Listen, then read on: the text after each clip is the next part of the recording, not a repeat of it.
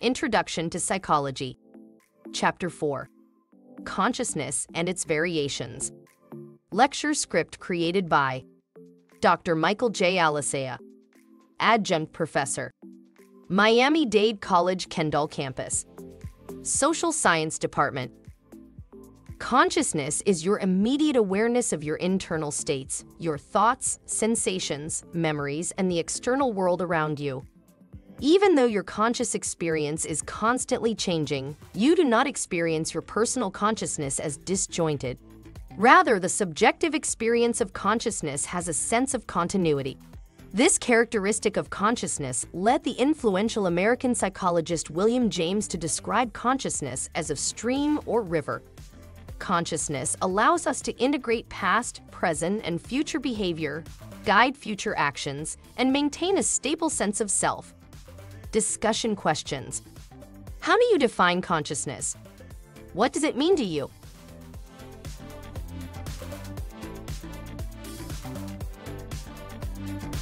Take a moment to view this crash course video on consciousness.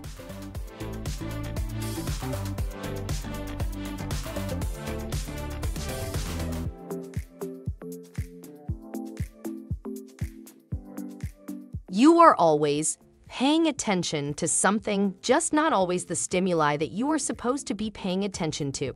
For example, when your mind wanders, you are focusing on your internal environment, your daydreams or thoughts, rather than your external environment. Discussion questions. Why does that happen?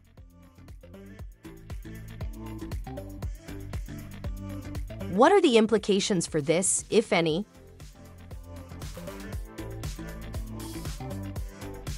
Attention is one of the oldest topics in psychology. And like consciousness, attention is difficult to define precisely. It is defined as the capacity to selectively focus our senses and awareness on stimuli or aspects of the environment. Most of the time, we can deliberately control our attentional processes, which helps us regulate our thoughts and feelings. Psychologists have identified several characteristics of attention, some of which have important implications for our daily life. These are: 1. Attention has a limited capacity. At any given moment, we are faced with more information than we can effectively process. We cannot pay attention to all the sights, sounds, or other sensations in our external environments. 2. Attention is selective. Attention is often compared to a spotlight that we shine on stimuli while ignoring others. A classic example of the selective nature of attention is the cocktail party effect. 3. Attention can be blind. Given the limited, selective nature of attention, it is not surprising that we sometimes completely miss what seem to be obvious stimuli in our field of vision or hearing. Magicians also exploit a phenomenon called inattentional blindness, which occurs when we simply do not notice some significant object or event that is in our clear field of vision. Because we have a limited capacity for attention, the more attention we devote to one task, the less we have for another. Thus, when we are engaged in one task that demands a great deal of our attention, we may fail to notice an event or object, especially if it is unexpected or unusual. Discussion questions.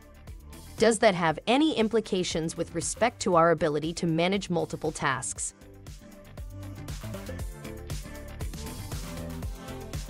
What it is about an unexpected or unusual event that facilitates our failure to notice it?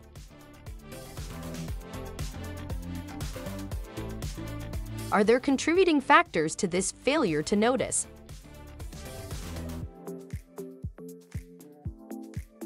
Change blindness refers to not noticing when something changes, such as when a friend gets a haircut or shaves his beard.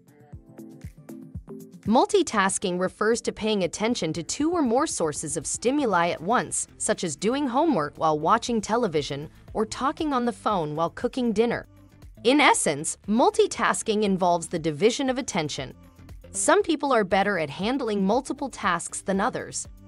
In general, tasks that are very different are least likely to interfere with each other. There are evidence that visual and auditory tasks draw on independent, different attention resources, at least for simple, well-rehearsed tasks. Absorption in a visual task can produce inattentional deafness, and absorption in an auditory task can produce inattentional blindness. Discussion questions. What makes some people better at multitasking than others?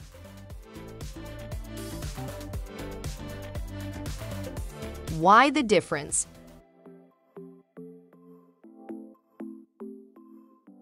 Where are you inclined to be, visual or auditory? Blindness.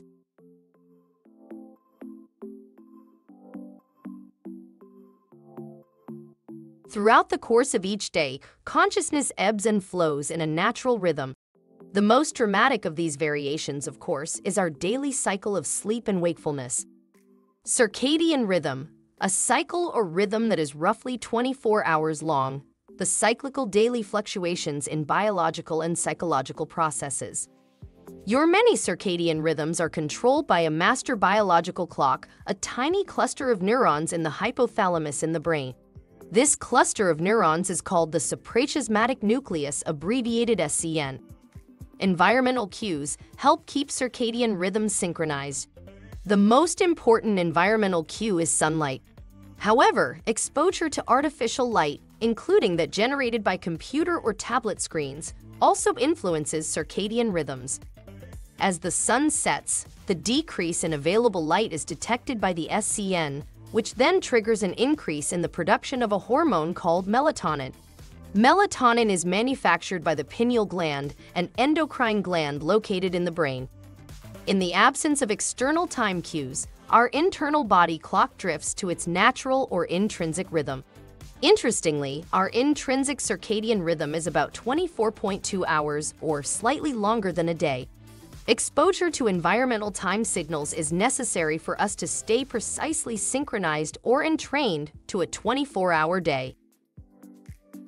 The invention of the electroencephalograph by German psychiatrist Hans Berger in the 1920s gave sleep researchers an important tool for measuring the rhythmic electrical activity of the brain.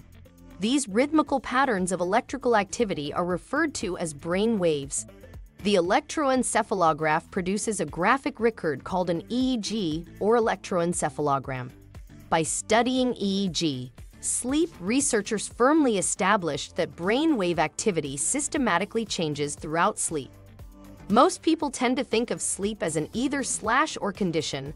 The brain is either awake and active or asleep and idle. In fact, sleep researchers know that the sleeping brain does not just shut down during sleep. The sleeping brain remains active, although its patterns of activity are distinctly different from the patterns displayed by the waking brain. Sleep researchers distinguish between two basic types of sleep. REM sleep, or rapid eye movement sleep, is associated with heightened body and brain activity during which dreaming consistently occurs. In contrast, during NREM sleep, or non-rapid eye movement sleep, the body's physiological functions and brain activity slow down. The onset of sleep and hypnagogic hallucinations. Awake and reasonably alert as you prepare for bed, your brain generates small, fast brain waves called beta brain waves. After your head hits the pillow and you close your eyes, your muscles relax. Your brain's electrical activity gradually gears down, generating slightly larger and slower alpha brain waves. During this drowsy, pre-sleep phase, you may experience odd but vividly realistic sensations called hypnagogic hallucinations, like hearing a loud crash or feeling as if you were flying. Some hypnagogic hallucinations can be so vivid or startling that they cause a sudden awakening. The first 90 minutes of sleep and beyond. The course of a normal night's sleep follows a relatively consistent cyclical pattern. As you drift off to sleep, you enter NREM sleep and begin a progression through the 3 NREM sleep stages. Each progressive NREM sleep stage is characterized by corresponding decreases in brain and body activity. On average, the progression through the first 3 stages of NREM sleep occupies the first 50 to 70 minutes of sleep. NREM sleep. As the alpha brain waves of drowsiness are replaced by even slower theta brain waves, you enter the first stage of sleep. Lasting only a few minutes, stage 1 is a transitional stage during which you gradually disengage from the sensations of the surrounding world. During Stage 1 NREM, you can quickly regain conscious alertness if needed. Stage 2 represents the onset of true sleep. Stage 2 sleep is defined by the appearance of sleep spindles, brief bursts of brain activity that last a second or two, and K-complexes, single high-voltage spikes of brain activity. Theta waves are predominant in Stage 2, but larger, slower brain waves, called delta brain waves, also begin to emerge. During the 15 to 20 minutes initially spent in Stage 2, delta brainwave activity gradually increases. You now enter the deepest stage of sleep, Stage 3 or slow wave sleep, so called because this stage of sleep is dominated by slow delta brain waves. At one time, Stage 3 was divided into Stages 3 and 4, with Stage 3 considered the transitional stage from the light sleep of Stage 2 to the deep sleep of Stage 4. During the 20 to 40 minutes spent in the night's first episode of Stage 3 NREM, delta waves eventually come to represent 100% of brain activity. At that point, heart rate, blood pressure, and breathing rate drop to their lowest levels. REM sleep. During REM sleep, the brain becomes more active, generating smaller and faster brain waves. Visual and motor neurons in the brain activate repeatedly, just as they do during wakefulness. Dreams usually occur during REM sleep. REM sleep is accompanied by considerable physiological arousal beyond the first 90 minutes. Throughout the rest of the night, the sleeper cycles between NREM and REM sleep. Each sleep cycle lasts about 90 minutes on average, but the duration of cycles may vary from 70 to 120 minutes. Changing sleep patterns over the lifespan. As any parent knows, sleep patterns change throughout childhood and adolescence. Circadian rhythms seem to develop before birth. During the third trimester of prenatal development, active, REM, and quiet, NREM, sleep cycles emerge. Sleep patterns change throughout the lifespan. Total sleep time decreases, as does the percentage of a night's sleep spent in deeper slow-wave sleep. The percentage of REM sleep increases during childhood and adolescence, remains stable throughout adulthood, and then decreases during late adulthood. Why do we sleep? Sleep researchers are not sure why we sleep. Sleep initiates a process that clears metabolic waste products from the brain. Sleep is also thought to maintain immune system function, improve brain function, enhance learning and consolidate memory, and help regulate moods and emotion.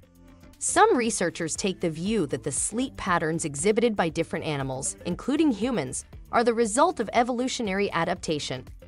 Sleep plays a critical role in strengthening new memories and in integrating new memories with existing memories. Sleep seems to be especially important in preserving emotional memories and memories of details that are relevant to personal goals and preoccupations. Discussion questions. What is the significance of sleep for you?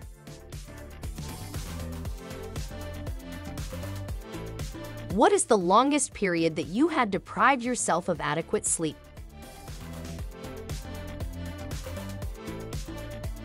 What was the outcome of that for you, if any?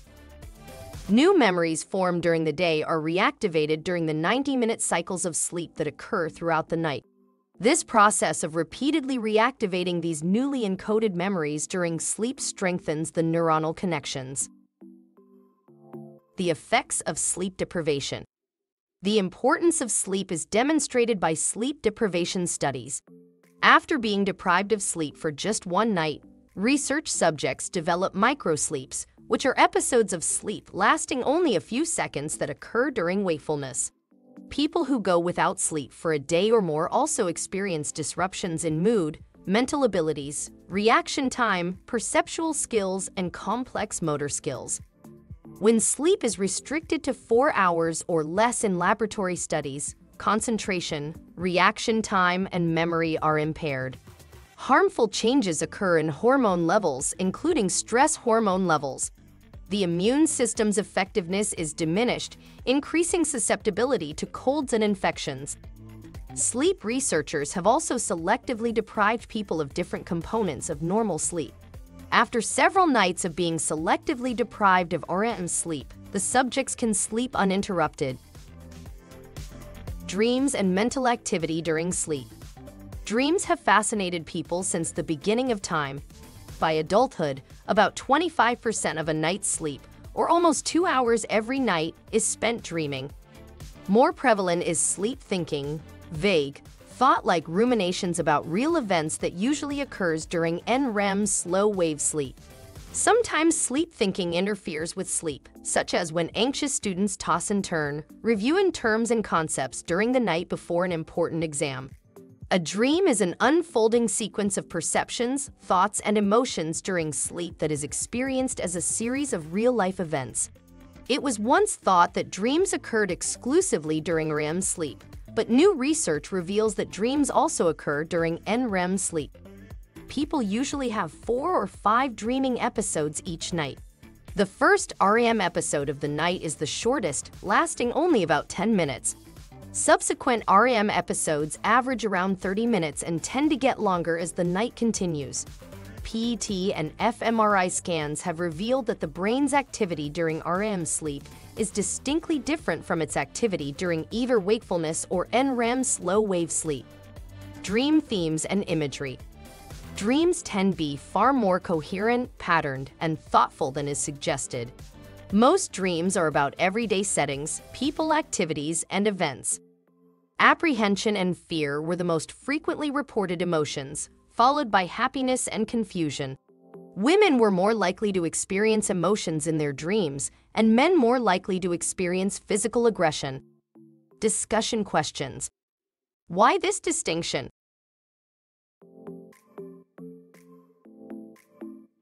Does it have any implications for females and males?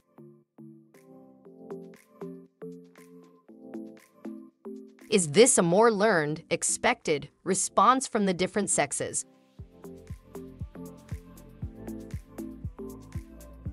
What part does culture play in all this, if any?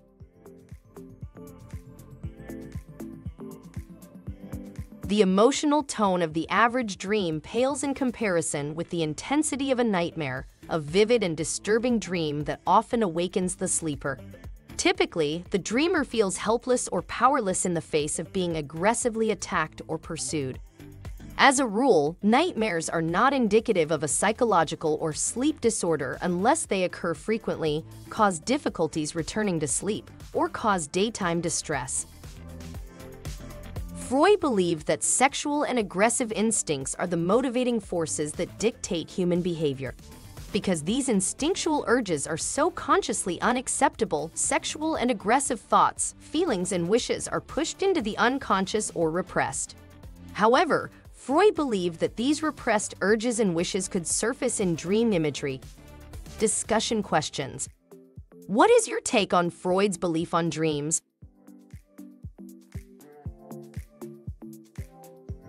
What is your own take on dreams?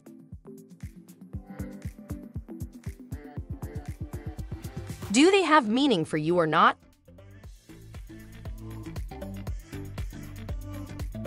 Freud, 1904, believed that dreams have 2 components, the manifest content, or the dream images themselves, and the latent content, the disguised psychological meaning of the dream. In some types of psychotherapy today, especially those that follow Freud's ideas, dreams are still seen as an important source of information about psychological conflicts. Freud's belief that dreams represent the fulfillment of repressed wishes has not been substantiated by psychological research.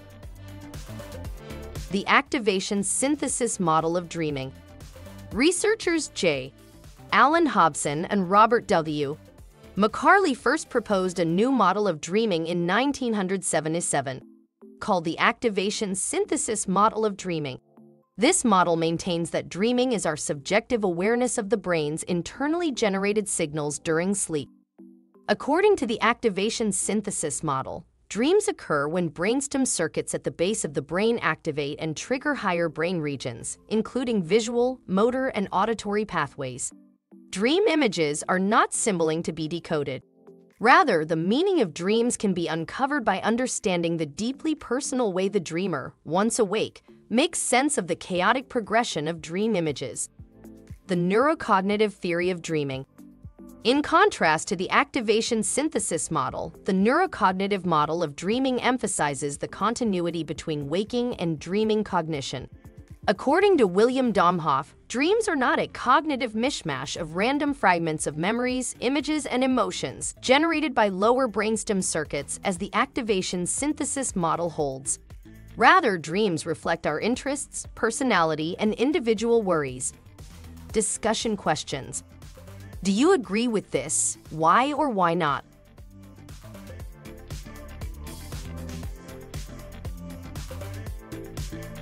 Thank you.